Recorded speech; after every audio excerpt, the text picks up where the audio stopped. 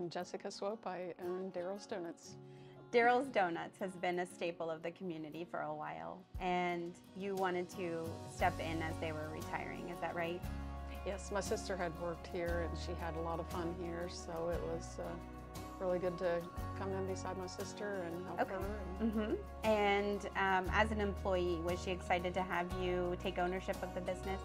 Yes, she was hoping that the business didn't close down because the other owners' children didn't want to take over. So. Oh, what a great opportunity. Okay, so then as that opportunity came up, how did you work with the SBDC in preparing for that purchase?